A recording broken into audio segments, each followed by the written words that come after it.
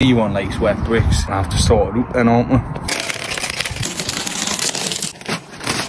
Honeycomb stack these. The reason we've done that is because the bricks got delivered soaking wet. So this is how you stack these to dry. All the air passes through here. Put Corex on top of it in case there's any rain, it just keeps it dry. And this is how keep the frost off your bricks. Basically we've just wrapped it in hessian, basically just all the way around. We've had to do the same with the sand. That's like off concrete, that, like, it's ridiculous. I've showed you how to dry the bricks, showing you how to frost proof them.